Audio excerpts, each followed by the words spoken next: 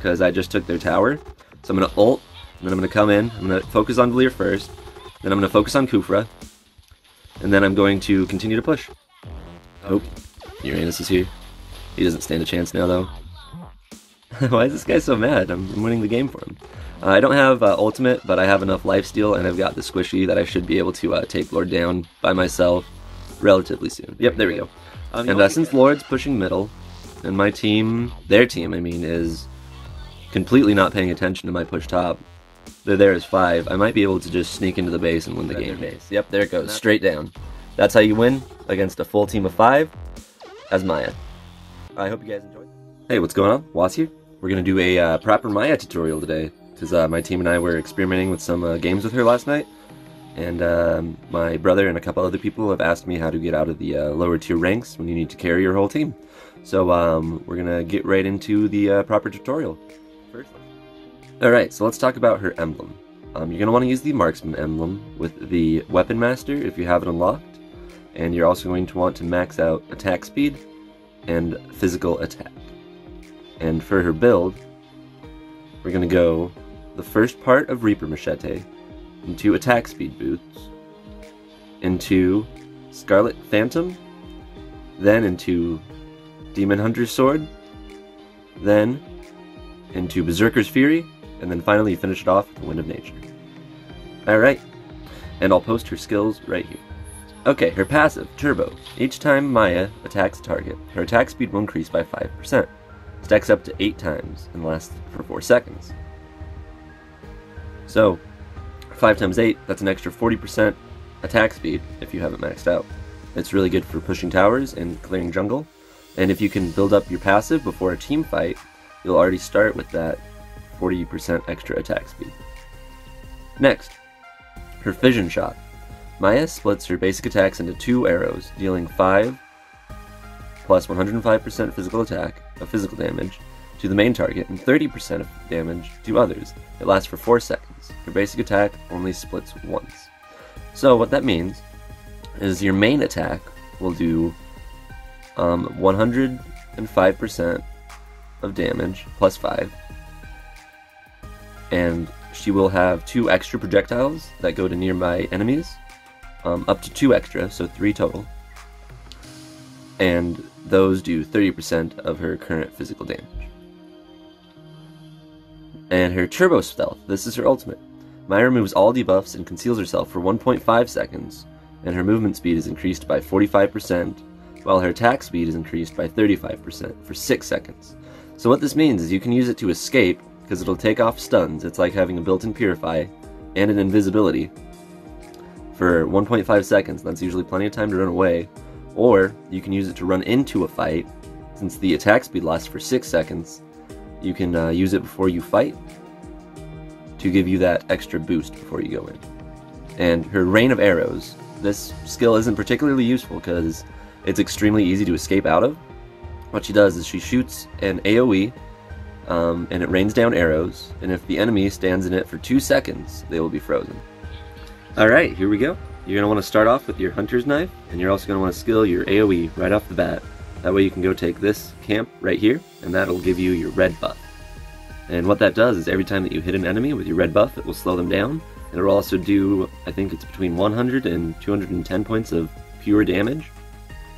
So I'll show you how to take this out solo with Miya. You're going to wait for it to spawn, you're going to put the arrow right in front of it, that way it walks into it, and then you don't want to hit Inspire yet, but you want to wait for your full stacks to be up. Then you hit Inspire, and you want to right click it, or you're going to want to basic attack it as you're walking away from it, that way it gets a few less attacks on it, off on you. I'm using a second one here because I want to save up some of my health, so I can immediately go to this creep up here, this little Ursa Bear, and take him down. And then right after that, you're going to want to go take green buff, or squishy as I like to call it, and that'll get you your HP back. You're going to want to keep a close eye on mid, that they don't come down here while you're doing this, because you're going to be low on HP during this bit of the farming stage. And then after that, you can just go into lane, and you should be level 3, and you're going to want to put the rest of your skill points into her first skill. And I'm going to just poke him out of lane a little bit. I definitely got a little bit too close, but since since one of you backed me up, we were able to get that. I wouldn't have dedicated to it because he's an extremely hard hero to kill, Uranus is, early on. And now we hit level 4, and we see somebody trying to gank. It's just a Wan, and I don't believe that she's level 4 yet, so we should be relatively safe. But Kufra's right behind her, so we're gonna just back up and play even safer. Yeah, the safer that you can play with Miya at the early stages of the game, the better. It looks like we'll have to do some early defending, which is unfortunate because it'll mess up our farm. But maybe we can get our teammates to come assist us. And I do have ultimate if need be, and there's 4 or 5 bottom. So I'm just gonna I'm gonna ult on out of here, and then I'll turn on this if Ruby can catch. Okay, that was bad. Move on Ruby, pulling him toward me like that. That's okay. I'm gonna regen, and while they're all messing around bottom, I'm gonna go steal another jungle creep, and then I'm gonna go push mid lane. I'm not near strong enough to fight yet, so I'm just gonna have to let them battle it out while they're making space for me to farm other lanes. Alright, then you wanna get your Nimble Blade first, and I messed this up a little bit, and then you wanna go right into attack speed boots, because you need that move speed and that extra attack speed for Miya very, very desperately. It works so well with all of her other skills. And I messed that up because I didn't hit him with the first couple of AoE arrows, so he didn't get frozen. That should be okay because I've got enough health to tank a couple hits of his, and then I'll take the health from him after he dies. Alright, then you want to go speed boots first, and then you're going to want to get your 10% attack speed dagger, which I don't recall what that's called. And sadly I can't defend this well because I'm only level 5 and they're being really aggressive. Yeah, I'm just gonna ult out of there because there's no sense in trying to chance it yet, since I've only got 1500 farm. And it looks like they're a squad, so that's cool. 1v5 squad, let's do it. Sadly that does mean probably later game they're gonna be good at rotating, but they have 3 tanks and a Wan, so as soon as I get the tank killer, which is the Demon Hunter sword, I will be able to do quite a bit of damage to their whole team. And now I'd like to think about stealing the turtle, because I've got Inspire and I've got my ult almost ready, and Miya can just shred through the turtle with ease. And they're going to get a little scary here, because Uranus and Beleric are really difficult heroes to kill. But I'm going to try to sneak in here and get this turtle.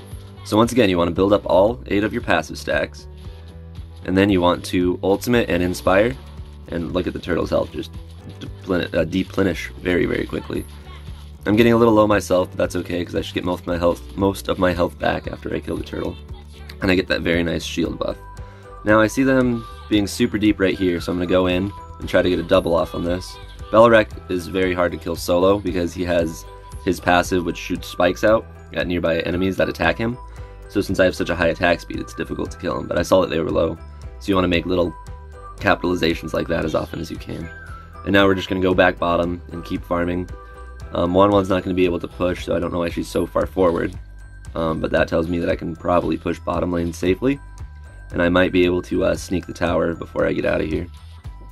And if you saw there, I ran to the crab as fast as I could to keep up my passive stacks, because now when I get onto the tower, I will have full passive stacks. And that will help me push down the tower much, much quicker. Now I've got Inspire and ult, so if he were to chase me there, I could have popped both and probably gotten the kill off on him. But I'd like to go get my red buff and then continue to push bottom lane. And I'm going to do some MCL videos later today of my squad and I. Those might come up tomorrow, but I hope you enjoy those, because we're going to be trying some new strats that we've been talking about. And it might work very well. So hopefully we'll take our first MCL championship this weekend. That'd be super dope. Alright, so I see that they're all middle and top, so this gives me perfect opportunity to come push tower. I'm going to use my split shot to clear this creep wave super quickly, and that's what it does. It splits your arrows off into extra attacks. But her main arrow, the one that's got a slightly bigger animation, it does 105% extra damage. Plus I think like 5, just a little bit. Alright, so that's going to be a tower. I see that they're still messing around top. And the next item that we're going to build is the Scarlet Phantom. You're going to want to go right into that. I shouldn't have bought the Vampire Mallet yet, but that's okay, because, yeah, they're going to ping me, but I really don't care. I've got ultimate. Okay, Bellaric's here, so I'm going to back off. I'm going to go defend mid, and on the way I'm going to take this creep and this creep, just to keep my farm steady and keep it up. You want to be farming as much as you can early game with Miya. It's super, super crucial to just farm, farm, farm. That way when an enemy does try to come face you, you're able to just obliterate them. And you don't really want to fight before you have your Scarlet Phantom either. So, there's that. And I'm playing defensive because they are a squad, so if they are miking, they're going to have a lot easier time coordinating ganks, which is scary because I'm super, super squishy as Miya. Just a big old glass cannon. And they all died top, except for Guinevere, but I think I can push middle tower. So I think we already lost tier 1 top. Okay, we didn't. But that's okay, I'm going to take this, and then I'm going to go try to turtle again. I've got Scarlet Phantom. Sadly, my red buff is about to go away. But since I have full stacks here, I'm going to ult and inspire to take down Turtle, because that'll push my team's net worth just insanely high. And since I haven't seen them make use of this blue buff, I'm going to take it. Then I'm going to go take red buff, and then I'm going to try to push tier 2 bottom. And what do you mean surrender? What do you mean surrender? Look at the net worth of our team. We're 2k ahead. And they're like the worst squad I've ever seen. I'll 5v1 them, just you watch. So we're gonna want to be careful, because 1-1 might come up in my jungle to farm, and at this point she might be a little bit scary. I hope Guinevere doesn't go on that, because if she gets ulted by 1-1, it's gonna hurt. It's gonna hurt a lot. And now I'm gonna take Crab, and then I'm gonna go back and push the creep wave, and then I'm gonna go farm jungle and push mid. So as soon as you see that your farm's about to run out, you're going to want to think, okay, where do I want to go next? How do I want to get there in a way that will help me farm? And I like this engagement because I just took their tower.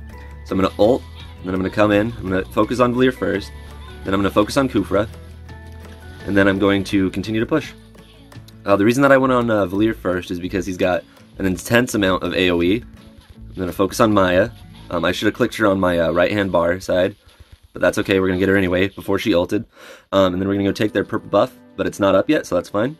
I should have clicked on Maya's hero picture in my right above my skill icons, or on 1-1s, that way I could have instantly distracted her.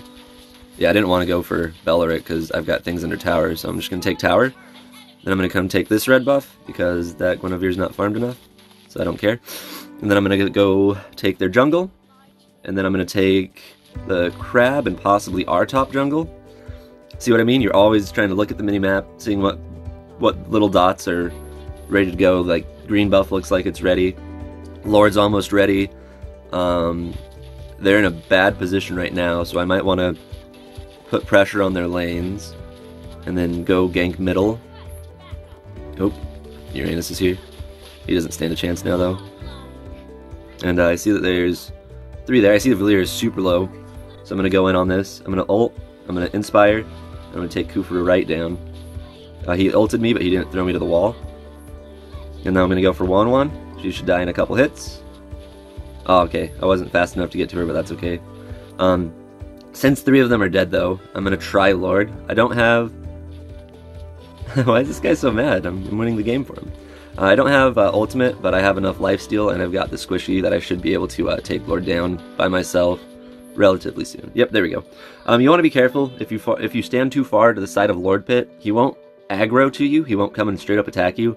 He'll walk out. So you want to kind of time it when you're planning on walking away from him. That way he doesn't hit you, but you'll still have enough time to kill him. Because if you just stand right next to him, chances are he's going to kill you. And I see that they're kind of grouped up mid, but I'd like to get another item before I officially fight. I'd really like to get my Wind of Nature, because once I pop that, I'll be immune to Wan's attacks, which is going to be very good. And since Lord's pushing middle, and my team, their team, I mean, is completely not paying attention to my push top, they're there as 5, I might be able to just sneak into the base and win the game here. And that's really what it's all about when you play Miya. So I've got Ultimate, I've got Inspire. I'm going to Ultimate, I'm going to Inspire, and I'm going to go up, and I'm going to try to just shred their base. Yep, there it goes, straight down. That's how you win against a full team of 5 as Miya. I hope you guys enjoyed this. If you did, let me know. Let me know what I can do better and different. And I hope you guys had a good time. And as always, GL, HF. Good luck, have fun.